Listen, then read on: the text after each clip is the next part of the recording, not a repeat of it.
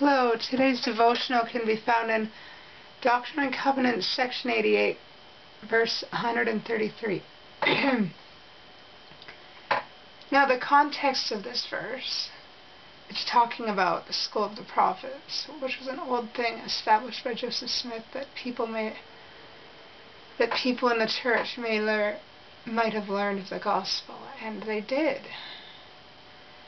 And many revelations came to pass while the school of prophets was in existence, including the word of wisdom. Covenants were made as well. It was a place for the people, the men of the priesthood, to learn and to grow and to prosper and to become more like Christ and better men, not only towards themselves but towards others. Anyway, verse 133. Art thou a brother or brethren? I salute you in the name of the Lord Jesus Christ, in token or remembrance of the everlasting covenant, in which covenant I receive you to fellowship, in a determination that is fixed, immovable, and unchangeable, to be your friend and brother through the grace of God, in the bonds of love, to walk in all the commandments of God blameless, in thanksgiving forever and ever. Amen. All right.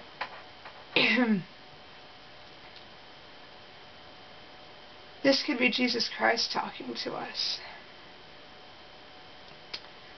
because he receives us unto fellowship in a determination that is fixed, immovable, and unchangeable. And he wishes to be our friend. He is already our brother. And by the grace of God, by the grace of God, and in the bonds of love, he sacrificed his own life. He freely gave up his own life, that we might be able to look beyond our imperfections, our limitations, and look at what we could do and be. And the everlasting covenant is the gospel of Jesus Christ and all things associated with it, because this gospel does not die with man. It has been taken off the earth before. That's just because the earth wasn't ready for it. But now the gospel will never be taken off the earth again. And Christ went through with his atonement with a determination that is above all. And he really wishes to be our friend. And whether we believe it or not, he is already our elder brother, because we are children of God and he loves us. And Christ is the Son of God. He loves us.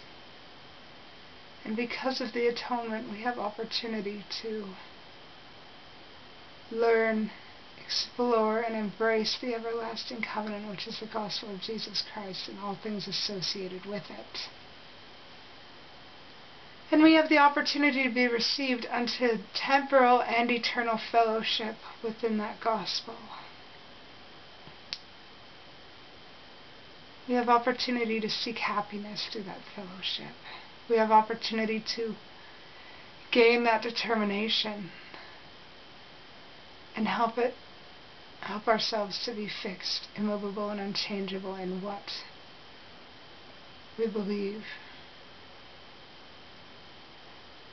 And we have an opportunity to be a friend unto ourselves and to others. And we also have the opportunity to be God's friend and friends with Jesus Christ, because God and Jesus Christ want to be our friend, our friends.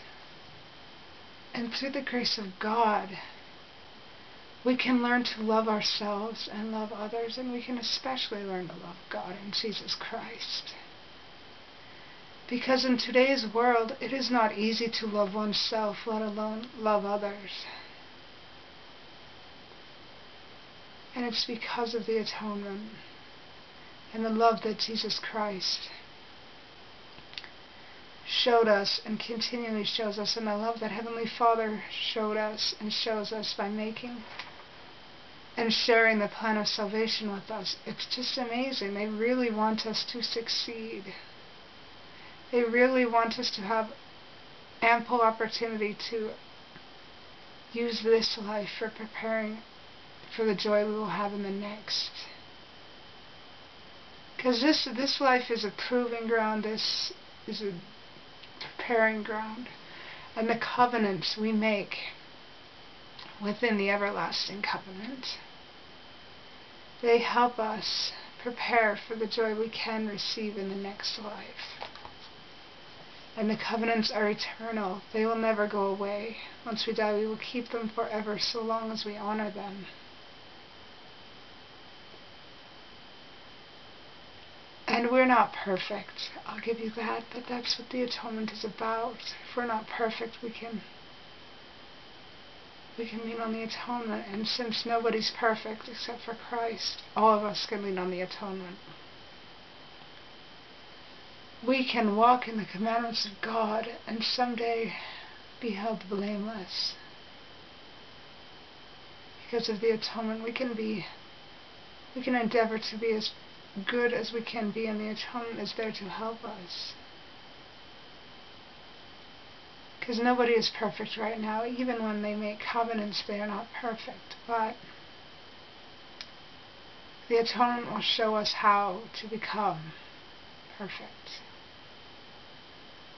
And for it, we should be grateful. Because without the atonement, we wouldn't be able to make any covenants at all, because we'd be too imperfect. But it's because of the Lord Jesus Christ and Heavenly Father, their efforts to open the way, that we can make covenants within the everlasting covenant, that we might not only find joy in this life, but also in the next, and forever and ever. And with that said, I love you all so very much. I say these things humbly in the name of Jesus Christ. Amen.